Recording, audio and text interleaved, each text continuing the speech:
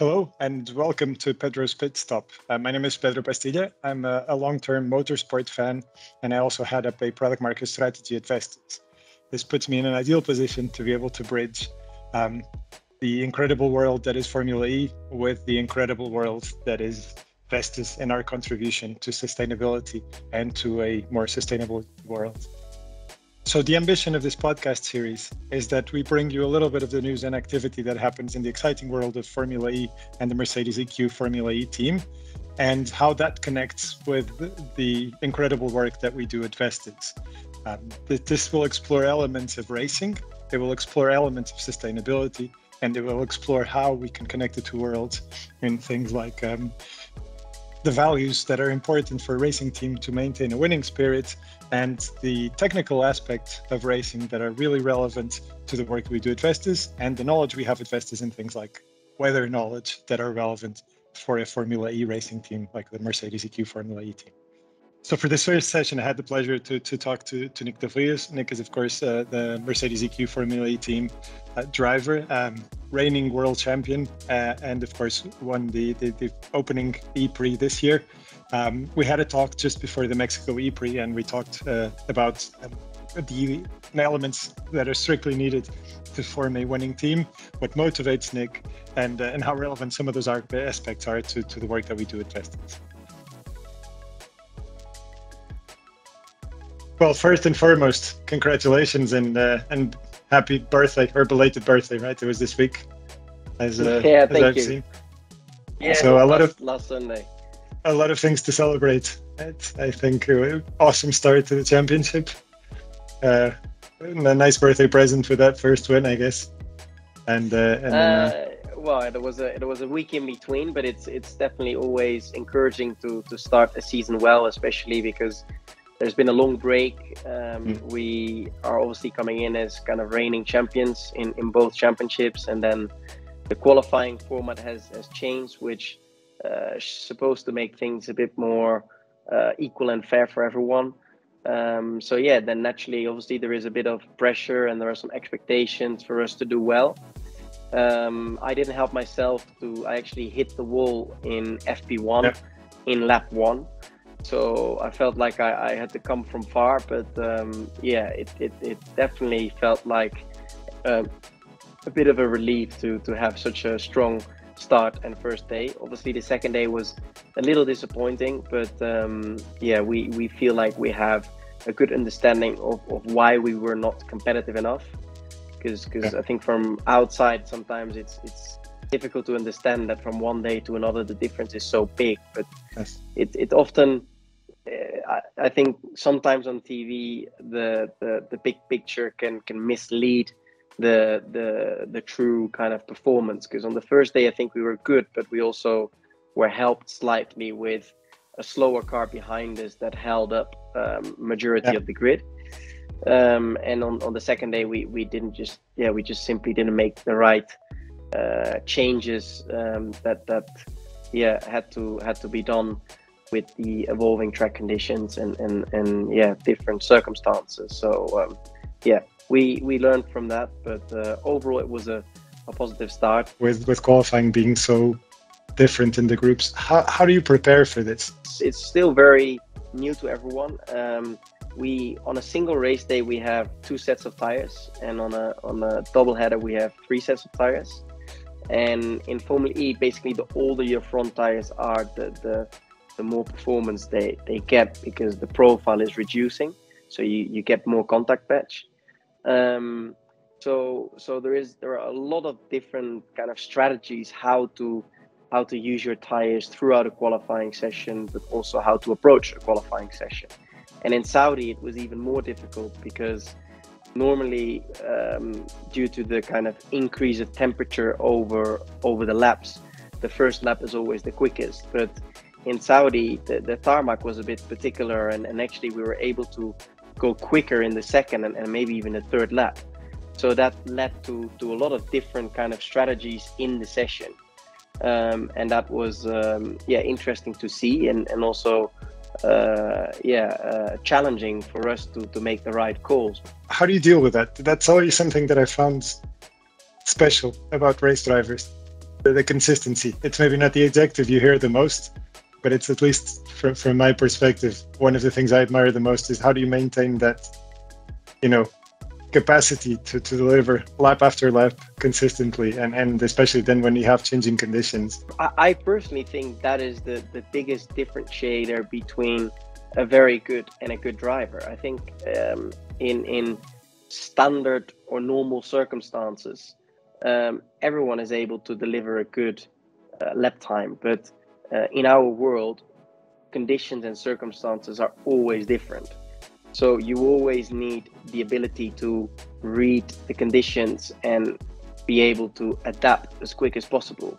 And I think you see that in every kind of racing series, when it starts raining or when the track is drying, you always have these certain drivers that that kind of come above, and that make a difference. And I personally believe that is also applicable when, for example, when you have 2 dry days, the conditions are still different in every time you're out on track. And I think having the ability to be open-minded and read the conditions, having the confidence to try and extract that in your advantage is key. The reason I'm asking is this is something that's maybe surprisingly, but it's extremely relevant to us in our area of the business, because hopefully in the back of a pandemic, and you have typical limitations on material availability, transport around the world in terms of value chain restraints.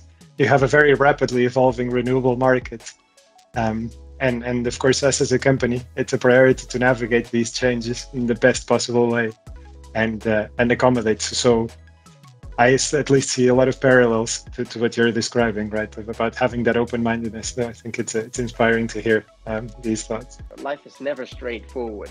Whether it's in sports, in business, or anything, it's you always have certain obstacles and hurdles you need to overcome, and you never know when they're gonna come, and you need to be prepared to adapt and be flexible to adapt to new circumstances and new situations. And ultimately, I think as a company, but also as a driver and a racing team, that's where you can make the difference against your competitors. So how does this leave you? And now the team, we had two good races. Sorry, I think it's off to a good start on the back of a very, very good championship ending.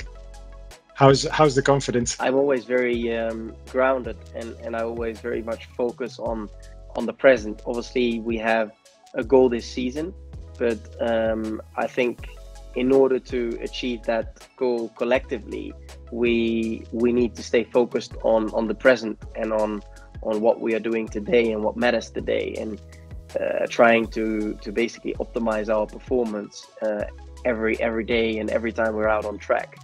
If we are just thinking about a championship, then that is distracting us from the process to achieve the goal. But honestly, the difference are very minor. So it's all about race operations and making the right decisions in the right moments. So there is still a huge challenge ahead of us, and a long season.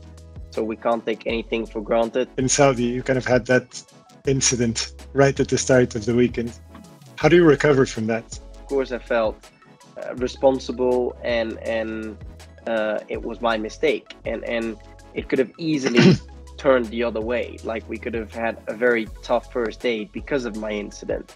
If it was just subtly harder, we maybe had to change, or we maybe had to use a joker for our PU, which then gives us a grip penalty. If there was a red flag in FP2, then my front tires would have been brand new, and then they wouldn't be, giving us the grip we required. So it could have easily, put us in an extremely tough situation.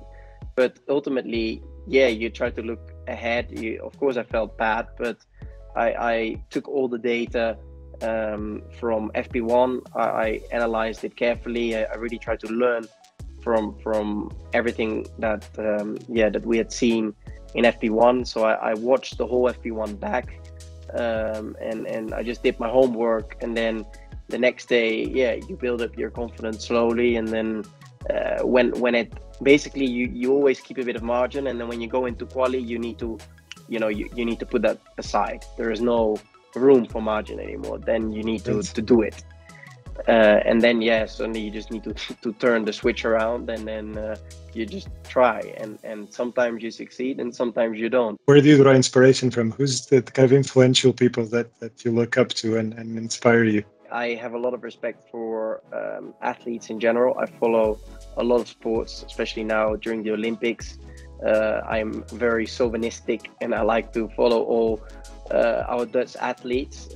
Speed skating is our strongest discipline. That is, I have huge respect for all of them. Speaking of consistency, right? Yeah, well, you train 4 years for something, and then suddenly you're there, and they fire the shot, you go, and then you have like 3 or 5 minutes, depending the distance, or even less, to kind of excel what you've been working for 4 years, and then to then find athletes that are able to always deliver in that moment is very unique and special. But speed skating is even the reason why I'm even more kind of attached to speed skating is because speed skating is mainly isolated in the north of the Netherlands, and all the athletes train, let's say 10 to 15k from where I've been born and raised. So I pretty much know all of them, and I know how hard they work. So I would say Dutch speed skaters are my biggest inspiration, but I love watching sports in general. I like watching documentaries on any sports and athletes, and obviously The Last Dance from Michael Jordan, and reading books about tennis players, football players. Just I like sports, and I always have a lot of interest in everyone's journey, because the world only sees the journey, not the journey, the athlete, the sportsman, the racing driver excelling at the highest level in his or her sport, but what he or she had to go through to reach that point is often very very unique and very tough. Now, there's a really good quote. I think it's from Jan Frodeno, an Ironman champion, multi-champion. It says that I'm not made of the hours that you see. I'm made of all the hours that you don't see, or something along those lines. Which is exactly to your point, right? It's all the hours they have that no one ever sees, of training, dedication, suffering, getting out of bed when you don't feel like getting out of bed. There is pressure, but that feeling is actually nice. It's actually, we hate it and we love it at the same time. Sometimes you want to run away from it. And when you see the time clocking and the moment of racing is coming close, you almost want to hide away. But actually, when you're out there and you get going, then that is one of the best feelings. How do you prepare for the race? So I guess, how do you deal with this feeling? Right? The hours that could race qualifying right now, as you mentioned before, basically every moment now in the race is a moment of truth where you have an opportunity to be you might not have the opportunity to win, but you have the opportunity to lose the race of the weekend.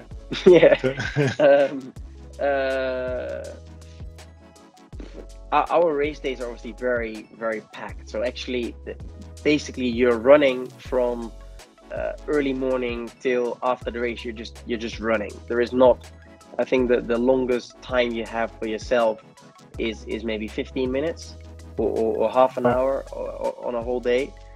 We eat in meetings, and it's just constantly going from one into the other. We obviously have FP1, then we have meetings after FP1, and then basically when we did all the analysis, we're already going into FP2, and then we have to get ready for quali, and it just constantly it goes on like that, which actually I like, because there is less time to think and to get distracted.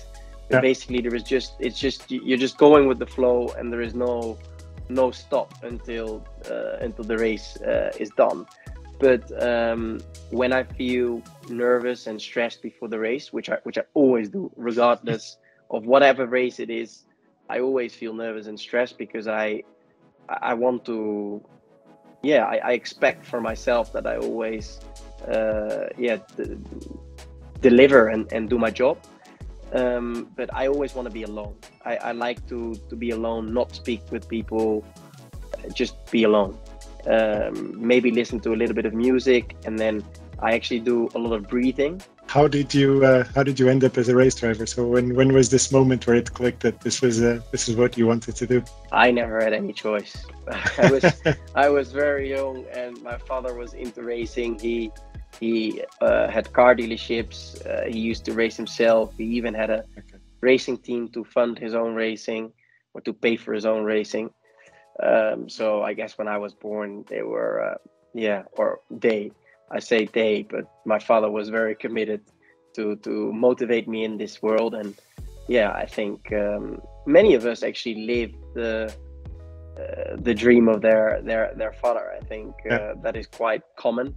And I think in any sports, it's normal. You see a lot of sons of famous in any sport. In any sport. Well, my father was not that successful and famous, but at least he was determined to make me a better version. Is that something that clicks, or is it just that you start getting some good results and then you just keep riding that wave? It obviously starts with playing, and then you sometimes start to compete at like local club races, and then national, and then you go into the Benelux in like Belgium, Germany, the Netherlands, and then at some point you can compete like in Europe or globally in the kind of junior category against all your age competitors. And when we did that, I never became Dutch champion in my entire career. In the Netherlands, I was always there, but I never really excelled because I was always much smaller and much younger than everyone I was racing against. But when we started to race like at an international level, we obviously didn't really know what to expect. But basically from the first moment, we were fighting for championships. And then in basically in my second year, at the end of my second year at an international level, I already signed a contract with a Formula One team, and things go quickly then. So yeah, you don't have a specific moment, but you just know you're part of this world. And I think one of the things we talked a little bit about before, but it's also, I think, one of the good parallels to bring to our world in Vestas is this around the collaboration around the different units, right? Because as a team, it doesn't really matter if you have the best chassis developer, the best strategist, or the best aerodynamics, if they don't all sync up, because the car is a delicate balance, and not just the car, but the car and the driver itself. What's your thoughts around how a team can kind of build up to that level of collaboration? I think communication is key in any organization. As long as people talk with each other and communicate, I think that already takes half of the problems away. But if I go back to kind of my personal experience, I'm someone who likes to go into the detail, and I can easily get lost in finding or wasting time on too much details that don't actually bring a lot of performance, or that are mainly just stressing you out but not actually gaining you much. So I've learned throughout my kind of throughout the last couple of years, really to prioritize. So simplicity, I think communication, you said simplicity is very important. You always need to, at least in my field, it's always very important to focus on a couple of points, but not more than that. And you need to have a direction, but then also you need to trust your intuition and your talent to bring you where we hope to be. It goes much further than that. We are analyzing with the engineers what can we do better as a team.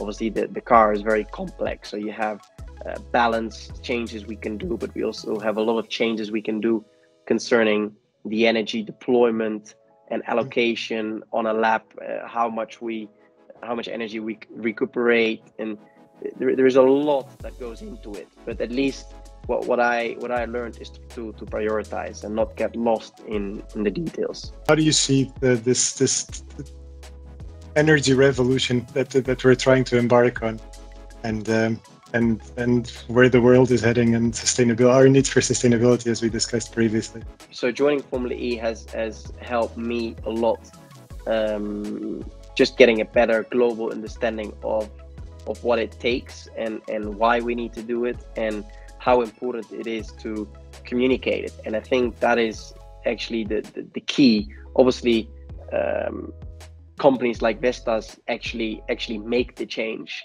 but we as a platform also need to communicate and basically teach the people why we need to do this and how we need to do this. And I think every change starts with knowledge. Like when people, if people don't know, they can't make a change. So it's our responsibility to maybe teaching is not the right word, but at least create visibility. Right? Yeah, helping people just know more about it. But I think it's great that a sport that historically hasn't been sustainable now welcomes such different platform as Formula E and electrification, and kind of acknowledges its responsibility to make a change and to create awareness. When you look at Formula E, the interesting element there is that the technology doesn't take away what us as the people really enjoy about racing. So the competition, the going faster, the pushing the limits, the seeing how far you can go. And I think that's also interesting that you see now so many super sports cars also going in this direction, right, of pushing performance through electrification. And I think Formula E as a showcase of how that can be spearheaded is a really interesting element, right? That you still get that level of excitement of how far you can push the limits of a racing driver and of the hardware that you're sitting on. From an innovation point of view, I think it's super interesting, and it's obvious that everyone in the automotive industry, but not only in our kind of field, but everywhere in every different market, everyone is talking about sustainability, and everyone acknowledges that we need to make the change together. So it's a matter of time. Obviously, you can't make changes overnight, but we need to start somewhere. So I assume there is a competitive advantage to having better knowledge of the weather forecasts, that or at least that helps your scenario planning when you're heading into a race weekend. 100%. Obviously, our strategy team is closely working together with Vestas in order to get the kind of best weather and condition predictions. And I think strategy is all about predicting the future. And obviously, the more kind of equations, the more elements you can take in consideration, the better you can plan the future. So it's a huge help and support that we have the partnership with Vestas. Really, do you have a favorite set of conditions? Are you? Is there something that you particularly enjoy? A little bit like Senna was always excelling on the rain, or is it a bit more for you that it says as you'll take whatever comes? I like drying conditions. So when you have a track that is drying, because then every lap you get a little bit more. So I find it harder when you're going from a dry track straight into wet conditions, because then suddenly from a lot of grip you lose a lot of grip, so it's almost a downgrade. But I like the challenge when the track is drying and you constantly, every lap, every corner is different, and there's always a bit more. I enjoy that. But from a racing perspective, I think dry conditions are the most fair. And so what's your thoughts for the rest of the season? Is there a specific race that you're looking forward to, either because of the venue or the track itself? We're obviously going to Vancouver and Jakarta for the first time, and actually Seoul as well. So there are quite a few venues on the calendar that are new, which is always exciting, because it always challenges everyone a bit more in terms of preparation. everyone needs to do their homework to turn up best prepared possible, and I enjoy that. I like to go to new places to discover new things and kind of challenge the preparation and work in a short time frame. Thank you, Nyck, for the wonderful conversation, and thank you all for listening in. I hope you tune in again very soon for another episode of Pedro's Pitstop. We'll have some more exciting content coming your way.